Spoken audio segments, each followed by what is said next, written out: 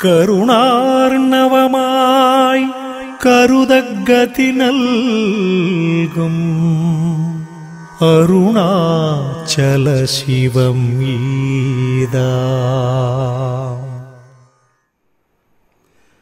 Namaste. Welcome to the next episode of Drishya Vivekah. This episode finishes the second section of the book, which talks about the meaning of tvam, or thou, in the Vedic saying tat-tvam-asi, meaning thou art that. That means Brahman. Thou, well, let's let the verses speak for themselves. Text 18. Tathā saga-brahmaṇoś-ca bhedam-āvṛtya tiṣṭati. Ya śaktis-tad-veśāhṛhma vikṛta-tvena bhāsate.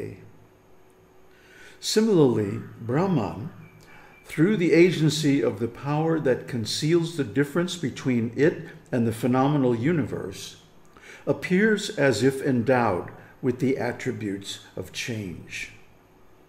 Text 19. Atrāpy-āvṛti-nāśena vibhāti brahma-sargayoḥ bhedas-tayor vikara-syat sargena brahmani kvachit. In this case also, the distinction between Brahman and the phenomenal universe becomes clear with the disappearance of the veiling power. Therefore, change is perceived in the phenomenal universe, but never in Brahman. So text 18 begins with the word similarly, and that refers back to text 17. The character of an embodied self appears through false superimposition in the sākṣin, the witness. With the disappearance of the veiling power, the distinction between the seer and the object becomes clear, and with it, the jīva character of the sākṣin, the witness, disappears. Similarly, Brahman, through the agency of the power, well, we already read that. So, by disappearing the veiling power, the covering power of Māyā, the actual nature of the witness and Brahman become clear. Now, what is the distinction between witness and Brahman? Witness is the aspect of Brahman which can view the creation, the physical universe. And Brahman itself really has no interest in that. So he is beyond the manifestation completely. He just doesn't care. So the point is, in this section, the nature of thou, tvam, in tat-tvam-asi, is explained.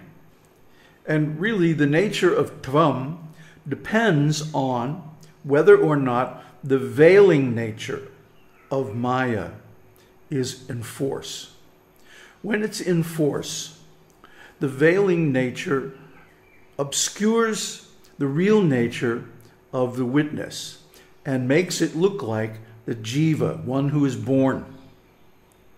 But the succeeding verses explain very nicely that what is born is completely illusory. This is due to the projecting power of Māyā. You see? Māyā means that which is not. So this whole projected universe, the body, the mind, the ego, the senses, and their objects are not real.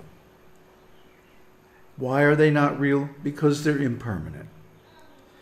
But because they're impermanent, if we believe that they're real, we suffer. This is explained in great detail by the Buddha. So we went over that last time. At this time, I'd like to point out that in the next section, the nature of Brahman is explained very nicely. In other words, tat tvam asi. We've also already explained tvam in the previous few verses, 7 verses, I think. And then the next few verses, the nature of tat, or that, will be explained. So the whole point here is that the so-called individual, the living entity, the jīva, one who is born, is non-existent. It's non-existent because it's temporary. It's temporary because Māyā is always changing. It's changing because it's an illusion. It's a mirage, like the water in the desert. If you look at the mirage, if you've seen the water in the desert, you notice it's flickering. It's always changing. And when we look at the mind, we also see that it's flickering. The mind doesn't remain still without special training, even for a moment. In fact, the mind is so unstable and mercurial that the Buddha was unable to create a suitable simile for the mind, the changeability of the mind. He even admitted, he said, monks, I just can't come up with a good example. The mind is so changeable. There is no example that can explain it. So you have to look at your own mind. Anyone who sincerely and honestly sits down and observes their mind, even for a few minutes, has to come to the conclusion that the mind is nuts. The mind is insane. There is no such thing as logical thought. That's a pretense. That's a pose, a posture. It's an act. It's not really true. The mind doesn't work that way. The mind works by a tree-like structure of associations. And the roots and branches of that structure are in the gestation and birth period of each individual body. So, because the mind is structured by traumatic events in early childhood, therefore, everything we encounter reminds us in some way of this early suffering. And that's why, well, one of the reasons why experience in the manifested world is painful by nature. In the sutta we read yesterday, the Buddha points out that perceptions are painful and troublesome. Sensory experiences are painful and troublesome. Even consciousness itself is painful. Why? Because it introduces an artificial duality in the self. And then going all the way back to the beginning of this channel, in this series, Being in the World, here's a link. We went through the existentialist analysis of the ontology of being. And what this really comes out to be is a struggle between the self and the world. That we want to live in a certain way. We want to be happy. We want to have this and that. Or we want to live in a certain way. But the world pushes back on us and says, no, you can't do that. You have to do things my way. So there's always this struggle between the individual and the world. Of course, both the individual and the world are Māyā. So the whole thing is illusory. Just like right now, there are conflicts in many places in the world between the citizens and the government. And what can we say? Both of these things are illusory. Both sides are wrong. Both sides have a problem with identification and projection, which is the basic mental derangement that is responsible for our suffering. It was just explained very nicely in the preceding texts. So it's really, I mean, it's sad. You know, it's funny in one way, because everyone has the power to withdraw this identification. All you have to do is stop believing in name and form. You know, just like somebody takes this piece of land and names it America or Italy or Australia or something else, whatever. And then now it's a country. Before it was just a piece of land. But now we come with our flag and we plant the flag and now it's our country. It's just as ridiculous a farcical nonsense thing as creating a corporation. We have some people sign a bunch of papers and then all of a sudden there's this new entity with all the rights and more of a human being. Folks, this is nuts. We are creating these abstractions based on names and forms and then behaving like they're real. You know, let's run it up the flagpole and see if anybody salutes. Well, we're not saluting. We're trying to take off all abstractions and get down to the real experience, the reality of what is. And this is the mood of the sages, and it has always been like this.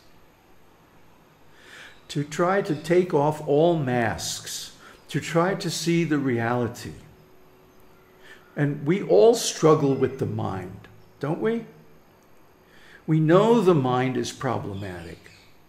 And yet, most of us don't take any real action to stop this mind from exploiting us.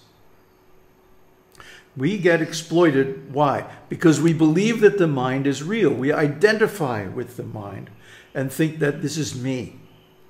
This is myself. This is who I am. This mind, this body, these senses, this world. And because of that, we suffer. So all that's required to stop all this insanity is to stop believing in name and form. To stop believing that the word is the thing. Stop believing in abstractions that don't really exist. I can say the words, a jeweled castle in the sky. That doesn't make it real. The map is not the territory. The language is not the experience. Because it's abstract. It's unreal. The real experience is to remove this projection, to remove this identification, and see that none of it is real. None of it is real. Only the witness is real. Why? The witness never changes. The witness is there, unchangeable, throughout waking, dreaming, sleeping, throughout falling into the world and coming out of the world and getting moksha, throughout all of the stuff, the rough and tumble of day-to-day life, the witness remains the same. The witness is the reality. Brahman is the reality. Brahma satyam, jagat mithya. This is the famous saying by Shankaracharya. Brahman is real, and the world is simply an illusion. So we have to deeply imbibe this truth. That means sitting. In practice, we have to sit several hours a day and simply contemplate on this fact. And every time we see the mind moving and trying to project or identify with some abstraction, we have to rein it back in and say, no, this is not who I am. This is not me. This is not myself. This is the practice that leads to liberation. Om Tat Sat. Aum Shakti Aum.